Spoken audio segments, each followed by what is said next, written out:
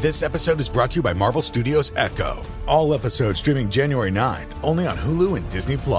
Rated TV MALV. Viewer discretion advised. Maya Lopez has betrayed her mentor, the notorious Kingpin. Now on the run, she returns to her hometown to prepare for the biggest fight of her life. Don't miss Marvel Studios' hardest-hitting series yet. An epic 5-episode event. Marvel Studios Echo. All episodes streaming January 9th, only on Hulu and Disney+.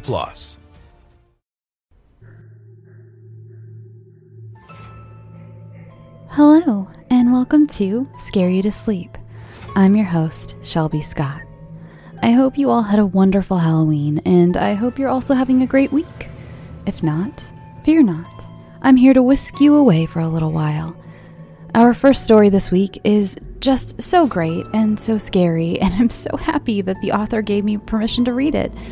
This is by a very talented author named David Farrow, who actually has a great supernatural book out called The Neverglades. If you like the story I'm about to read, then I highly recommend you check it out. I will link it in the show notes along with all of his other links. This story is called Painted Black.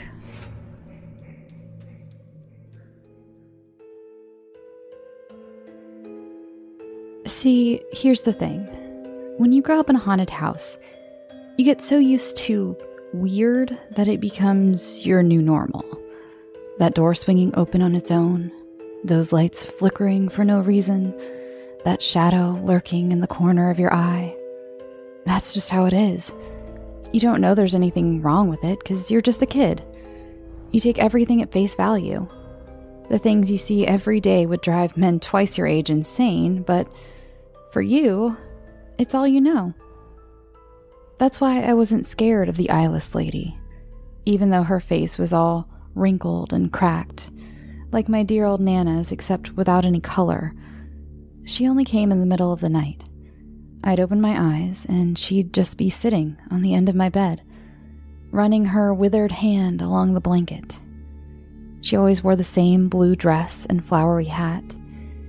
She'd stare at me and smile, except she couldn't really stare because she had two voids where her eyes should have been. I asked my parents who she was one day, and it scared my mother so bad that she shattered her coffee mug on the kitchen tiles.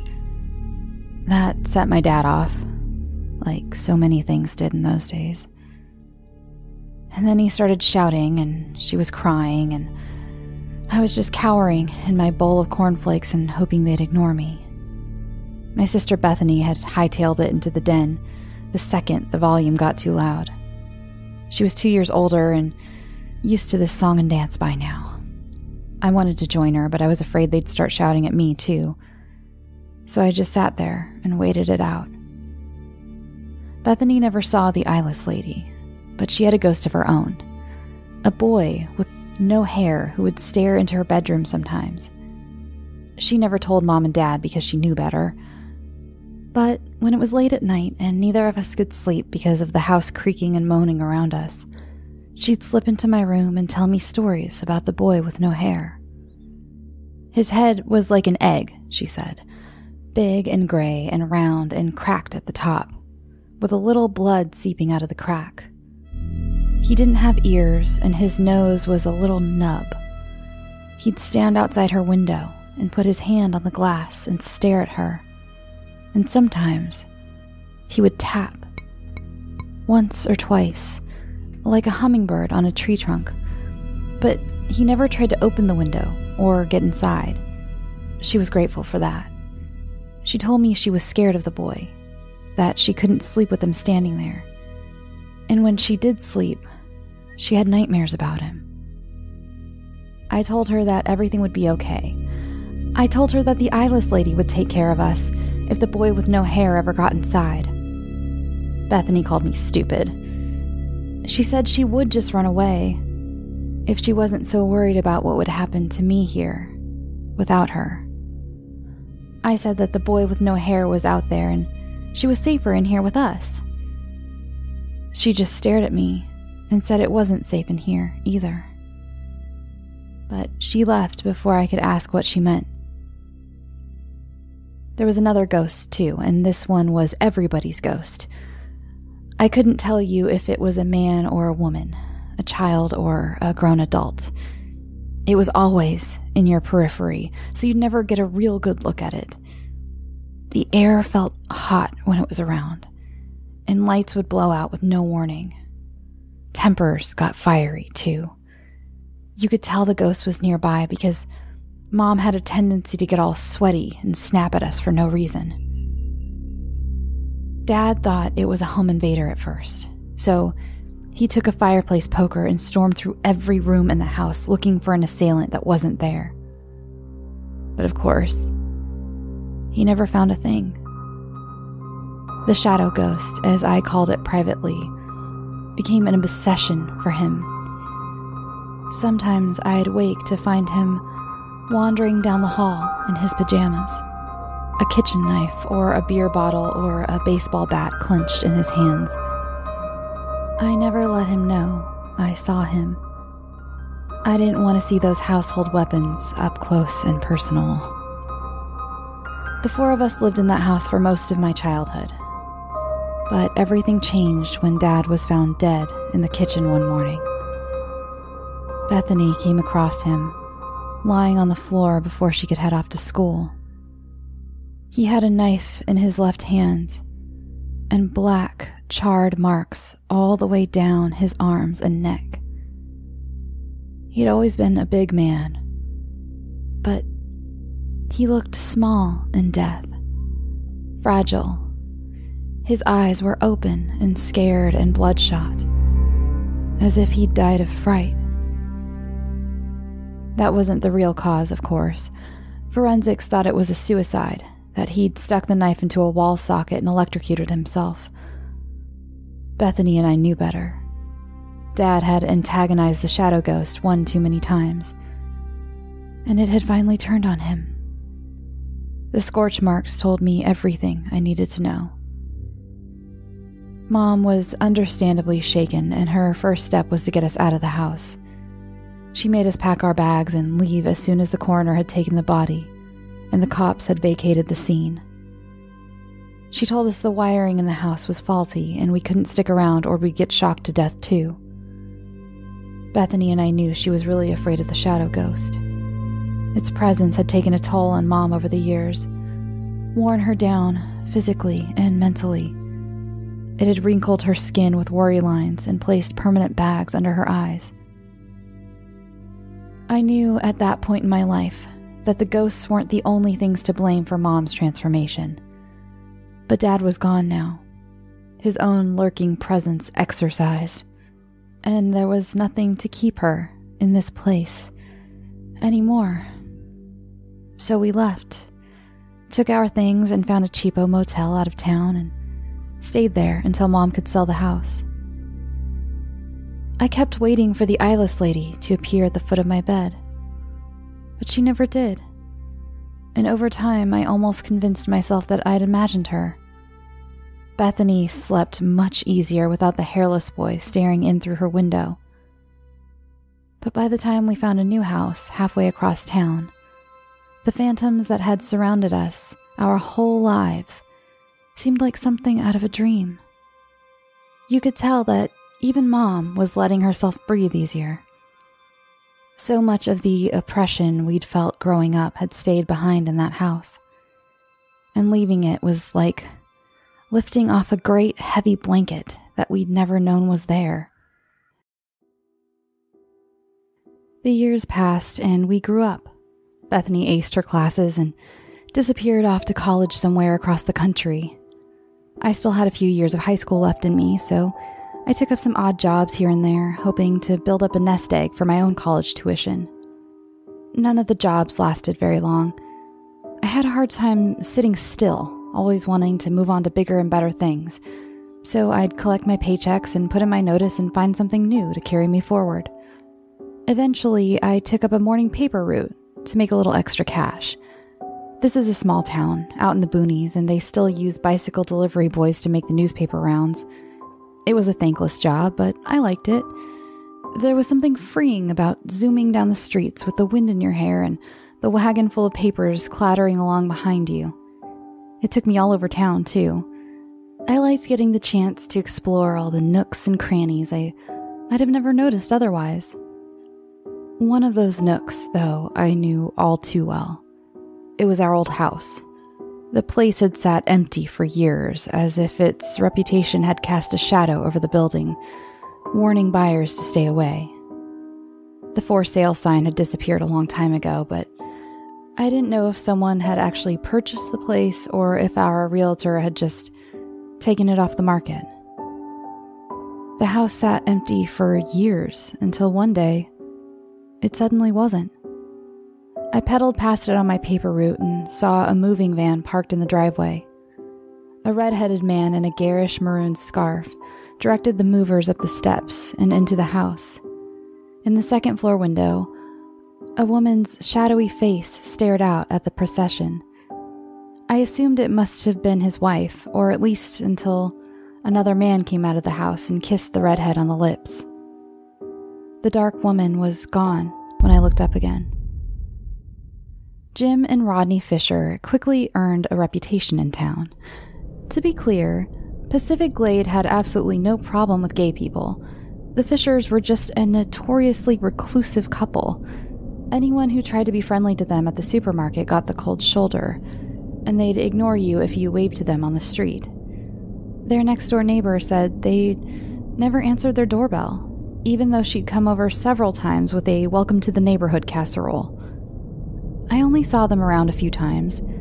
They were on the scrawny side, almost a little sickly, and I wondered how much of that had to do with the house. Did the eyeless lady come and sit on their bed at night? Did the boy with no hair stare in through the window? Did the shadow ghost stalk through their halls, bringing hot tempers with it? I worried about them. Despite the aloof face they put on for the townsfolk, Jim had arrived in town wearing brightly colored clothing that almost made your eyes ache, but after 2 months in the house, his wardrobe had shrunk to a few black shirts and a pair of washed-out jeans. Clean-shaven Rodney developed patchy stubble on his face and deep bags under his eyes. I'd seen my parents slip into funks like this, and I didn't want the same thing to happen to the Fishers. But it wasn't my house anymore. There wasn't much I could do. The last time anyone saw the Fishers together was a morning in late April. They had stopped by the hardware store and picked up 12 cans of black paint before returning home. Their neighbor said she heard their front door closing, but by the time she walked onto her porch, the men themselves were nowhere to be seen. She didn't think much of it then.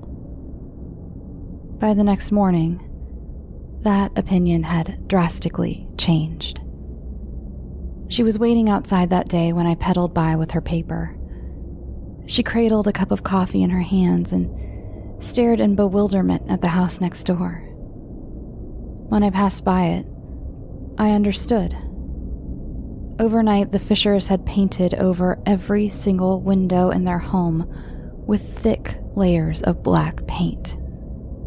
The building, which had already been fairly grim before, now radiated darkness. Looking at it for too long made my skin crawl. I couldn't shake the sense that something was staring out at me from behind all that blackness. Gossip spread quickly around town, and everyone wondered what the bizarre paint job was all about. Had the Fishers finally snapped? A few people speculated that it was all part of some freaky sex act, like blackout curtains, but more excessive. Others thought it was symbolic. The couple had always secluded themselves from the rest of town. Maybe they really did want to be out of sight, out of mind. Everyone had a lot to say, but I didn't agree with any of their theories. They didn't know that house like I did. They hadn't grown up there. They hadn't seen the things I'd seen. They didn't know about the actual phantoms that haunted the property. The Fishers had painted over the windows from the inside, which meant that they were afraid of someone looking in. For the first time in years, I started having dreams about the eyeless woman. She would appear in the doorway of my bedroom. her blue dress flowing around her, and reach out a withered hand toward me. Her smile was as wide as ever. She never moved her lips, but I could hear a voice in my head. Soft, whispery, like wind blowing through the trees. Come home. I tried calling Bethany to talk about the dreams, but as soon as she heard me mention the old house, she hung up on me. I guess her own nightmares of the place were a little too fresh. I didn't want to mention them to Mom either, in case it would dredge up all sorts of things she'd been trying to forget. So I kept the dreams to myself, letting them marinate. The paper route took me past the house every day. It quickly became clear that the Fishers weren't bothering to pick up their papers, as the stack growing on their porch got larger and larger by the day. Sometimes I'd stop and ask the neighbor if she'd seen them, but I always got a shake of the head. She was worried. You could see it in her eyes. One morning, the neighbor wasn't out and about, and her car was gone from the driveway when I pedaled by. I later found out she'd gone to visit a sick relative in California. I should have kept on going, but something made me screech to a halt outside the old house. The black windows stared down at me, like a whole slew of empty eyes. My skin prickled with goosebumps. Come home, the eyeless lady whispered in my head. We used to keep a spare key under a loose rock in the front walkway, and the key was still there when I shimmied the rock free. I left my bike lying against the mailbox and approached the porch. Even the little window slits on the front door were painted over. For the first time, I noticed another blot of paint smearing the surface of the door.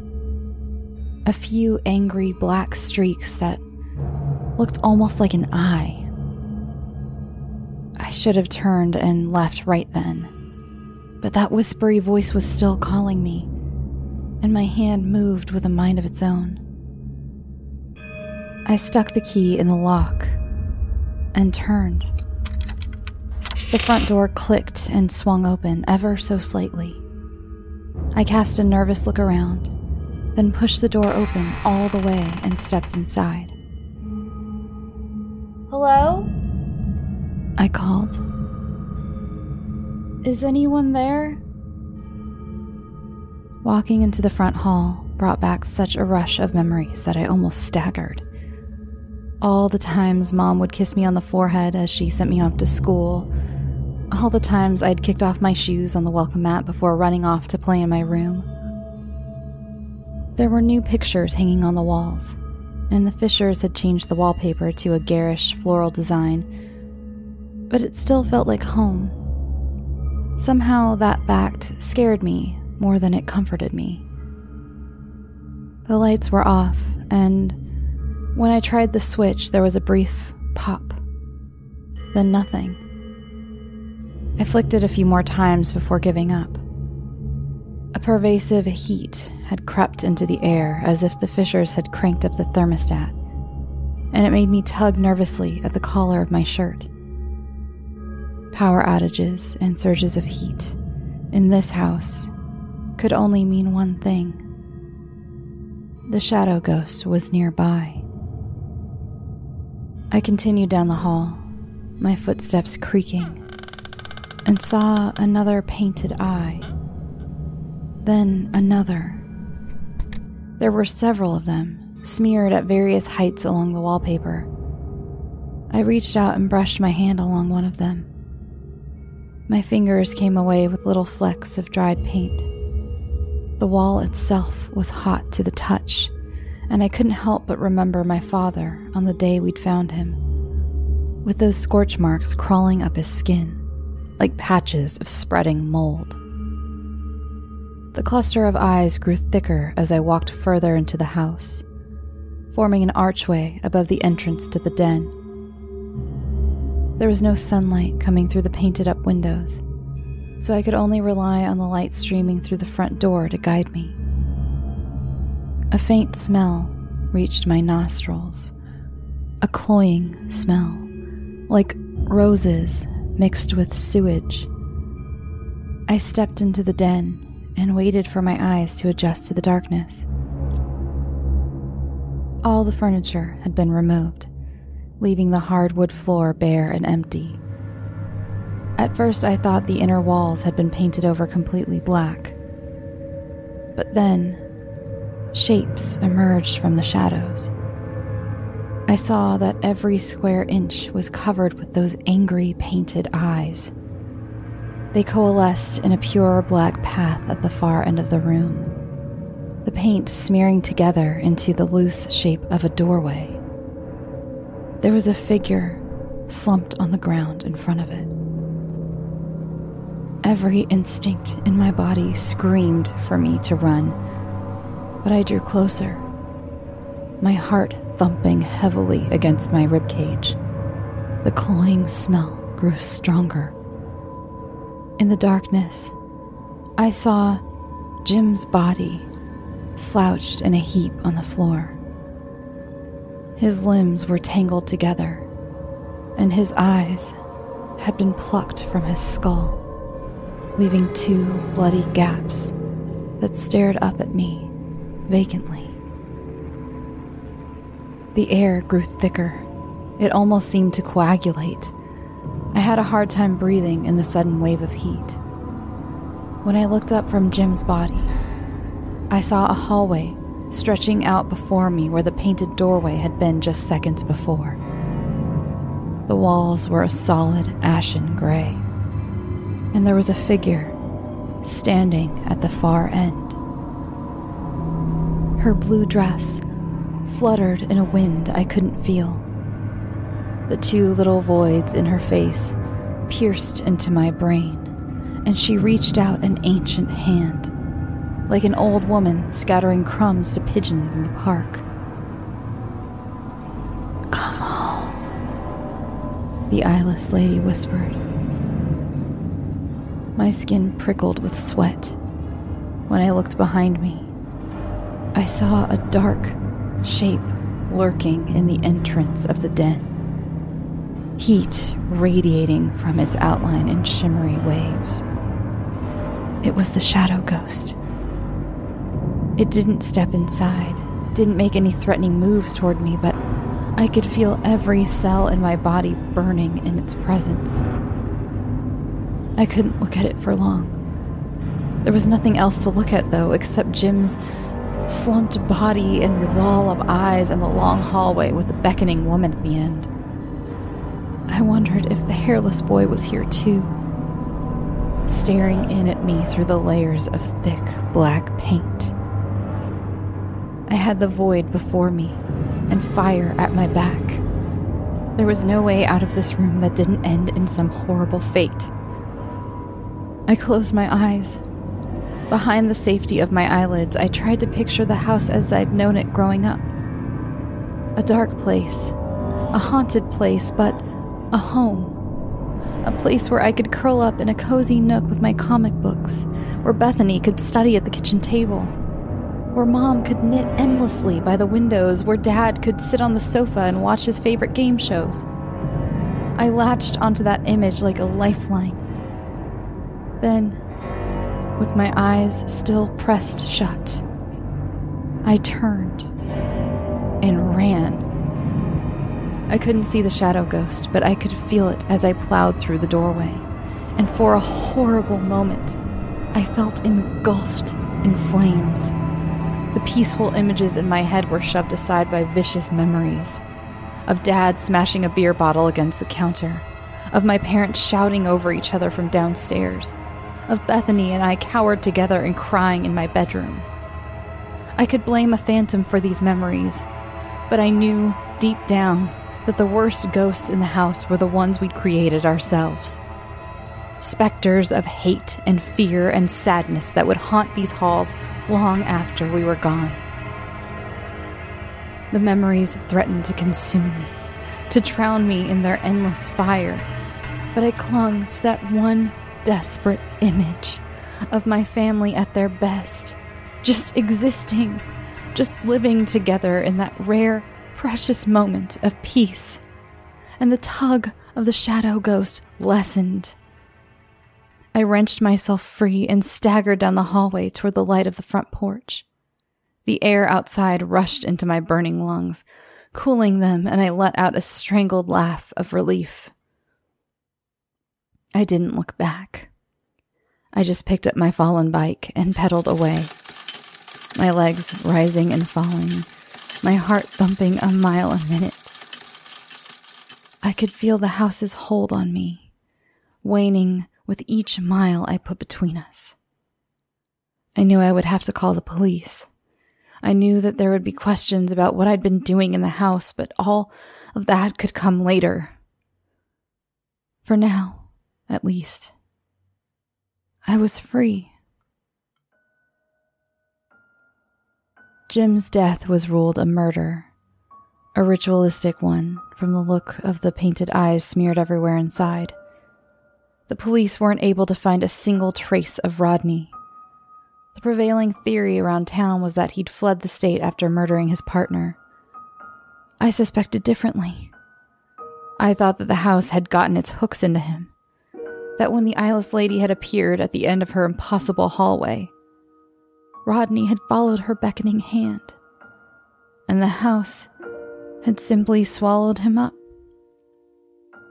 If I had been just a little bit weaker, I might have shared his fate. I quit the paper route months ago, but I still bike past the place every so often. The house has been empty since the incident.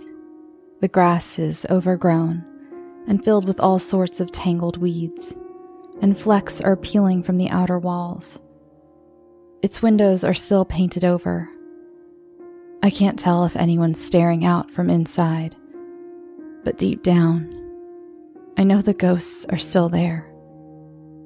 I think they'll always be there. Last week, I passed the house again, and this time I saw another moving van in the driveway. A harried-looking mother and father carried furniture up the front steps, while two small children laughed and darted through the grass. There was a third face peering out from around the corner of the house. A young boy with no hair and a round, egg-like skull. But he ducked away when he saw me looking. The new family has already started tidying up the place, scraping the windows clean and trimming the untamed front lawn. They've even started putting out Halloween decorations. There are huge cobwebs stretched across the front porch, and a stuffed scarecrow sits on a rocking chair in the yard. It's wearing a black dress and a witch's hat. I don't like that it doesn't have eyes. I can hear the faintest of whispers every time I bike past it. The new occupants of the house may be settling in, but its old occupants, the ones that haunted me my entire childhood, are still there too. I know it's only a matter of time before the son starts seeing an eyeless lady perched on the foot of his bed, before the daughter starts complaining of a boy with no hair peeking through her window. Even the parents will notice the shadow ghost before long. The house is like a doomsday clock, and their hours are ticking by. I don't know these folks. What happens in the walls of their home shouldn't be my business, but I still feel a sense of obligation, that I should protect them, that I should keep their story from mirroring my own. Too many bonds have been tested by that house. Too many families have been damaged beyond repair. It's time to break the cycle. I don't know what I can do to stop the hauntings. All those phantoms, all the ones we made and all the ones that came before us, will be tough to exorcise. Maybe impossible, but I'm going to try, damn it. I'm going to do for them what no one could do for us. I'll be their guardian. And maybe, if I'm lucky, I can make that house a home again.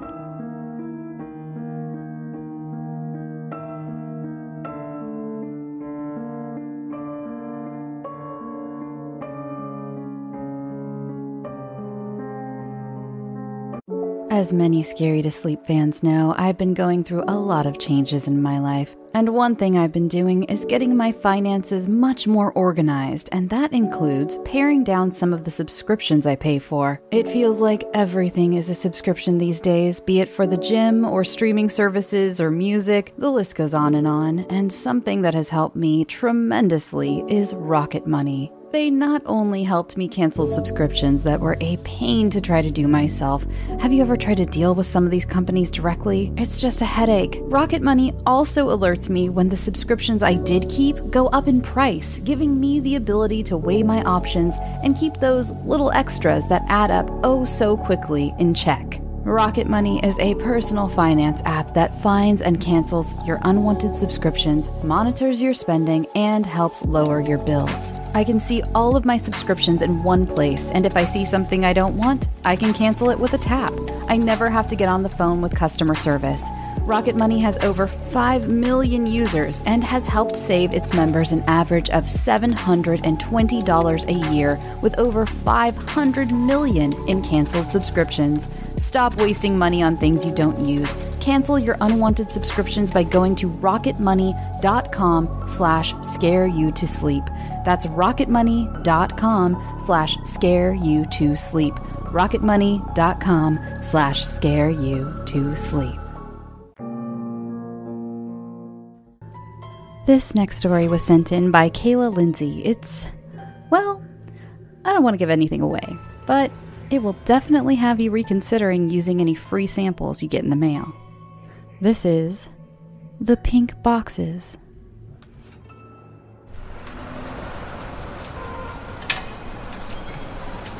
The mailroom of my apartment complex was busy as people checked their mail after work. A woman, a neighbor from the third floor I recognized and had greeted a few times, was staring inside her mailbox. As I approached, she saw me and asked, "Did you both get these?" She was around my age, skin red from the chilly wind outside, lips chapped. She pulled a pink box out of her mailbox to show me. It was tied with a ribbon. "I'm asking because there's no to or from address on it. Might be some kind of promotion." I looked around the mailroom as I dug through my bag for my keys. The neighbor waited on me, watching me watch others. I watched as two of my other neighbors opened their mailboxes too. The female neighbor pulled out the same pink box from her mailbox. The male neighbor only pulled out some plain envelopes, shuffled through them, and walked out, apparently not attentive to the question in the air. The female neighbor must have overheard the question as she held up the pink box to us. Both neighbors watched me pull out my keys and open my mailbox. In the mailbox was a pink box. I picked it up, and the box itself felt smooth and cool. The ribbon holding the two pieces together was satin. It wasn't a heavy box, but it wasn't insubstantial either. The two women came to stand near me, flanking me as if conspiratorial. "No address?" "No address," I replied. "What is it?" The woman on the left said, "I heard someone talking about it at work. She sells skin products for this company, MLM style. Apparently, the skin company is mailing these samples out to people, trying to drum up some business. It doesn't seem random. I bet everyone is getting them. Not sure, though. Could just be a few places. They must have spent a ton of money doing that if it's sent out to everyone," the woman on the right said, sliding her nails underneath the ribbon of her package. "I wonder if this stuff is any good." "Yeah, I'm not putting this on my face until I look it up," said the woman on the left. "Though, to be honest, my skin is so dry. Maybe it's good." "I'm sick of buying a million face things," right side woman said. "I do like free stuff." The three of us looked at each other and shrugged. The two women headed up the squeaky wooden staircase in silence, thinking to themselves. This was the most I had ever spoken with my neighbors, and off we all went in our separate ways again. I doubted I would hear the results of their skincare adventure. I looked around and saw a few others get their mail, all the women getting boxes and some of the men pulling out boxes as well. The box itself was a pretty pink shade, millennial pink, they call it. The trendy font on the top looked professionally designed. Definitely a company with money. I recognized the name. I had seen a few friends on social media posting about it, trying to sell it. MLM style indeed.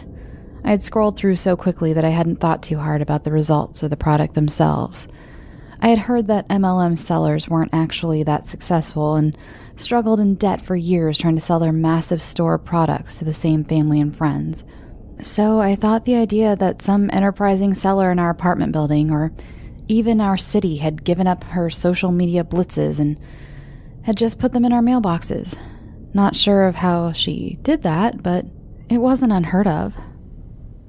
I turned the box around in my hands to find any other signs of origin. The back of the box read, "This is the miracle you need. Use the makeup remover first, then the face wash, then moisturizer. Go to our website for more."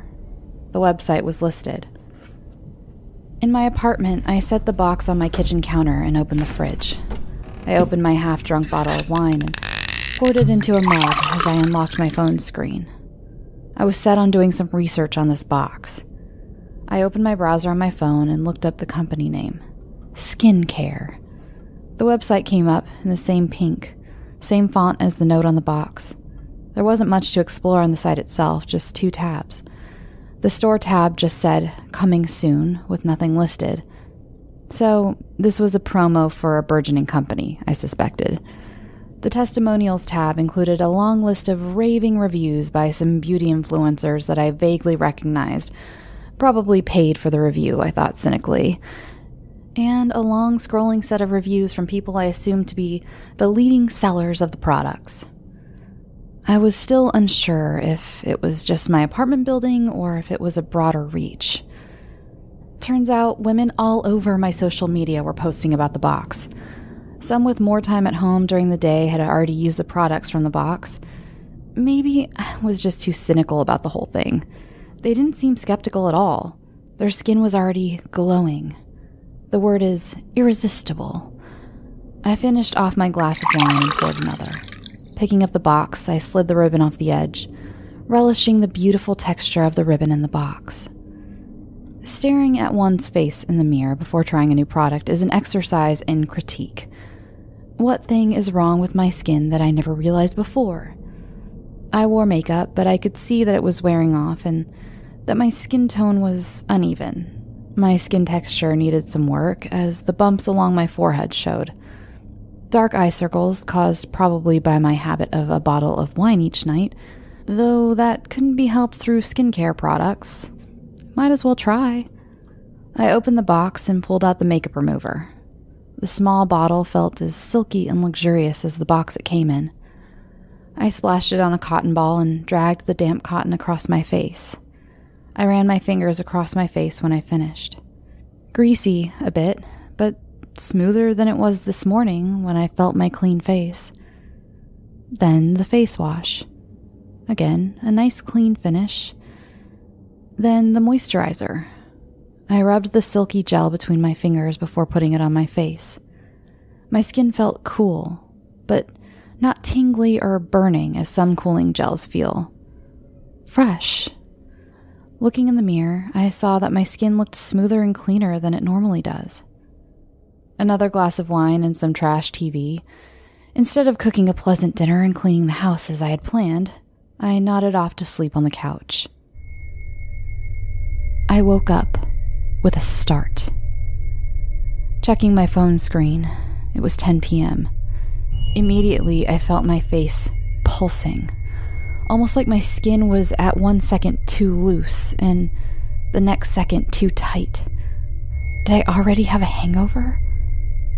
Should have had more water to drink.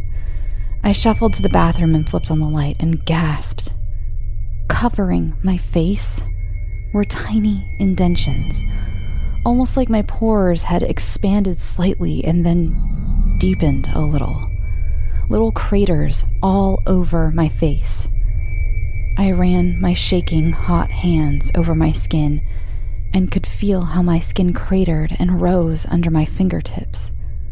I splashed my face with water, trying hard not to get any in my gasping mouth. My heart was pounding in my chest and my ears. I could feel my whole insides tighten and release with fear. My belly full of wine sloshed to the point of spilling over into my mouth and guts. The water didn't make my skin feel any better or worse, and my skin didn't change. Still pitted all over. I stared at myself as my mind scrambled to make some sense. I was dull from the booze and panic. I sucked in air. Breathe in, breathe out. Breathe, breathe, breathe. I picked up my phone. A spot of blood dropped onto the screen. I looked up into the mirror. Blood was starting to pool up from one pore, then another. Just a little pinprick amount of blood. I touched the blood coming up from my skin. It was changing so fast, so much faster than it must have taken to form the craters in the first place. Screaming, coming from another room, another place. It felt so close to me. Everything felt so close. The scream was not from my own mouth. Another scream. A different one. Far away, but still close. My neighbors. I couldn't stop touching my face. I focused on one pit. My fingernail started to sink into the crater. Blood was on the tip of my finger, red and fresh. They were getting deeper, deeper. I put my phone on my bathroom sink before I vomited in the trash can next to me. Blood dripped ever so slightly faster from my face. I turned to my phone. 911. Busy. More muffled screaming. Now, some crying just beyond my apartment walls. It's not just me. 911 was still busy. All of us calling our only hotline at once. I picked up my phone, my hands now slick with sweat. One social media site was down, the other laggy. I tripped over my carpet as I scrambled to the living room. Blood was streaming down my face, onto my chest, onto my arms. The blood was running faster with the blend of my own tears. I scream. Vomit is trapped in my throat. I turned on my TV and pressed the button on the side of the TV through a few channels to find the news. The news anchor was a man. His skin sickly, pale. Still not much is known about the outbreak. Doctors are advising that if you are still struggling with skin problems, you should remain in your house. Call 911. Experts are advising to not touch others because we do not know if this is contagious or not at the moment. I repeat, stay in your home. I paced around the house, running to check on my skin in the bathroom, watching it bleed. Weeping blood now, the pits growing deeper, my skin pulsing, moving, expanding, contracting. I hear the anchorman in the background. We are starting to hear sources say that they can trace the skin outbreak with a line of skin products called skincare. This popular line exploded in popularity and had vast social media promotions over the last day. Sources say that if you're using the skincare line, cease all use of it immediately. Call the provided customer service number below. A number flashed on the ticker below the man. What now? My voice shook into the emptiness of my apartment. Blood on my hands. Blood on my floors. People say they are experiencing symptoms such as extreme itching and burning. Some are complaining of small indentions in their facial skin. More extreme symptoms include vomiting, diarrhea, nausea, bloody stool and urine, dehydration, weakness, and fainting. I fumbled with my phone, now streaked with blood and tears. I called the line. I waited for 5 minutes as the phone rang and rang. My eyes fixed on the TV. The anchor's voice in the background. A woman answered. Hello? Thank you for calling Skincare Customer Service Hotline. We value your call. How may I help you? My skin is bleeding. I shuddered, surprised I had managed to speak. Oh, yes. You are on your way to the next stage. Tell me how to fix this. You can't, she said in a well-mannered phone voice. This is what is supposed to happen. Then, what about the people who started this regimen before me?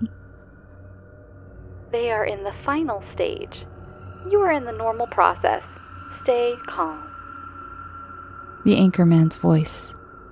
Dermatologists are saying to stop the regimen. Do not use any of the products. I hung up on the woman. One of the social media sites finally came up. Every post was related to the products. Friends, family, all bleeding, and skin splitting, skin full of holes. The pictures... God. The pictures were horrifying. The videos... Skin pulsing, bleeding, holes, full of holes. I once saw a lotus pod, full of large holes that seemingly went to the bottom of the pod to make space for seeds that had once nestled there. Some of the posts were from men who had taken photos of themselves or the women they loved. Holes. I could see one picture of a woman who had died. Skin poked through to her skull. But the skin was so full of holes and so covered with blood that I could barely see the depths. Unless I looked so closely. The closer I looked, the more despair rose in my belly.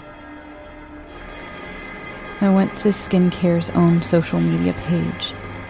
They had posted 5 minutes before. The post read, "If you are experiencing some skin complaints, please be assured that we are aware of the complaints. Your skin will continue to pit, and you will die. When you die, the holes in your skin will release what is inside. We appreciate your cooperation." I looked in the mirror. I could hear the increasingly strained voice of the TV anchorman talking behind me. Skin full of holes. Holes! There are holes in people's skin. He began to read the statement by the skincare company. The exact thing I had read online. My skin was also full of holes. The bottoms of the skin pits were starting to open, to show the red and darkness through them. The holes opening into my body, through my skin. I could feel something moving under my skin. Could feel it trying to surface through the holes. Just a little bit. As if whatever it was waiting until the right time to push up through the holes. It was not time yet. I could feel resistance at the bottom of the holes in my face. Something moving against my skull. Something is coming. I hope I'm not alive to see it.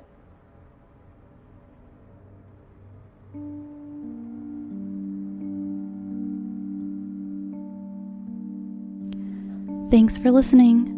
I hope you enjoyed this week's stories. And it's time for Patreon shoutouts. This week's patrons are Joanne Harrison, Dinosaur Lady, Denise Levereau, Zach Smith, Amanda Lewis, Raul Enriquez, and Jen Weeks. Thank you so much, you guys. I'm sending you all so much love and happiness. Thank you from the bottom of my heart. If you have a story you'd like considered for the show, you can send it to scarytosleep@gmail.com.